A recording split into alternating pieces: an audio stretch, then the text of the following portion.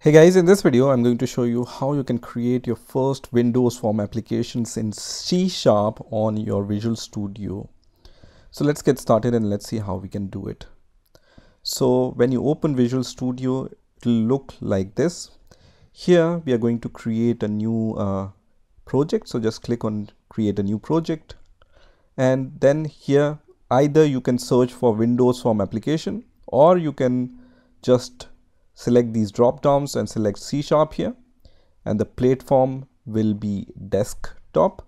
So you can just select Windows, for example, and then you can choose the all project type, and the project type here is desktop.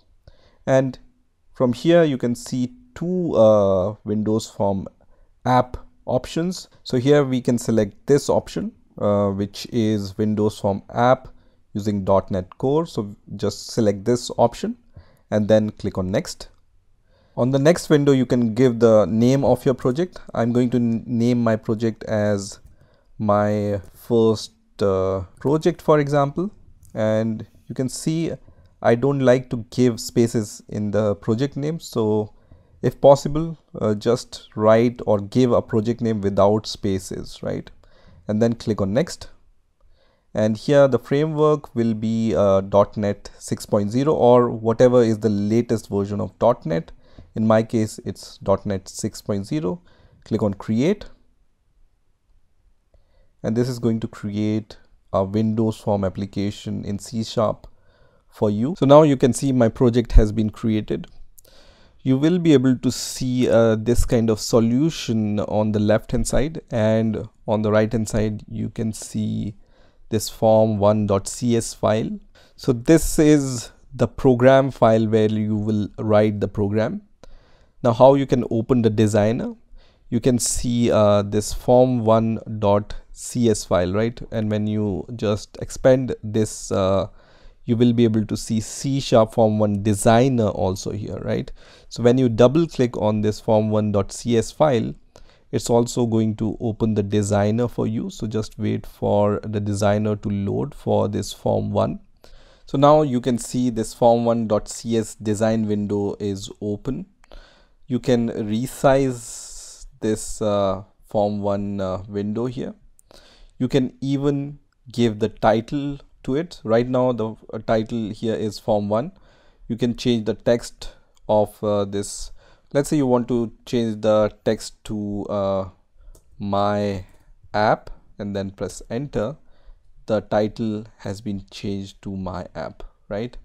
So you can change the text for your form by just changing the title right here. You have all the other options to change the appearance of your form, or you can even change the font size if you are using some fonts in your form, or you can also change the behavior of your form. So you can drag and drop some components in your form from the toolbox. So if you don't see the toolbox, just click on this toolbox option here, which is going to load all the toolbox. If you want to pin the toolbox window, you can just click on pin, and toolbox window will be pinned here. So you can easily drag and drop all the components from here. So you can see all Windows Form components. You can see buttons, labels, and other components. I'm going to use a button. So I'm going to just drag and drop this button into my form.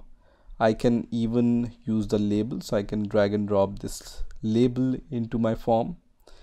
And let me also use the text box. So let me search for this text box and put it here. Okay, so I can, you can see, drag and drop all these components here. Now for this label, I can change the label text from this properties window. So the text here is label 1. I can just write enter some text, for example, or enter your value, because I want the user to enter something into the text box, right? So I'm going to just write enter some text here and then press enter, and you can see this label shows that. I will just drag this text box here also, and now in the behavior you will be able to see all these behavior options. I want to change the anchor option here, so you can see the anchor is right now top and left. I can even click on this option to anchor it to the right side. So what it's going to do is, let me just resize it according to my form, and I can even do the same for this label, but I don't need this for the label. So what it's going to do is, when I anchor it to the right, when I resize my window, you can see the text box resizes, right? Same I can do with the button also. So this button text says button 1. I'm going to just change it to click me, for example, and then press enter, and you can see the button text is changed. I can even change the anchor for it. So right now it's top left. I can anchor it to the right, and then I can just move it here and then just resize my button until it shows this kind of line here, right? So now when I even resize my window, it's going to just resize according to the width of my frame, right? I can even anchor this button to the bottom so that it moves to the bottom. Let's see how can we do that. So I can anchor it to the bottom, and then what happens is, when I just make it bigger, this button size becomes bigger, for example, right? So this is how you can change the behavior. So you need to play with all these options and see what you can do. For example, I can change the background color from here.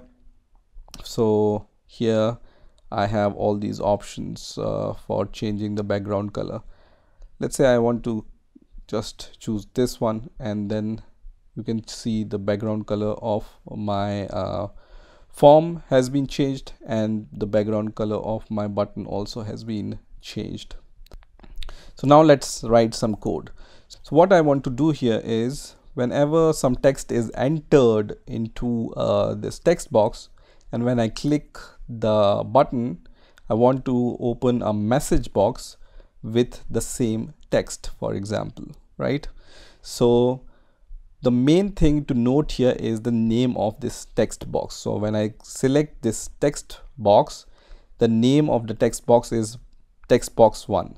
So using this name, I'm going to use this text box text and show the text on the message box, for example, right? So just copy this name from here, and then select your click me button. Just double click on this button, which is going to create a listener for your button, right? So the button name was button 1. We can even verify that by going here, and then you can see the name of this button. You can see the name of the button is button 1, and the method which is created is button 1 click listener, right? So let me just write some code. I'm going to create a string variable. I'm going to name it as text is equal to, and I'm going to take the name of my text box, right, which was textbox1. So I'm going to just write dot text, which is going to give me the text. Whatever I write in the text box, it's going to just take the text and assign it to the text variable, right? Now I want to show this text into a message box. So I can just use a message box component. Just write message box dot show, and then I can just write you entered, and then a semicolon space, and then plus, and then the text variable, which is text. Okay, once you are done, just save your code, and then you can run your code by just clicking on this run icon. So I'm going to run my code, and hopefully everything works fine. So you can see my code is running.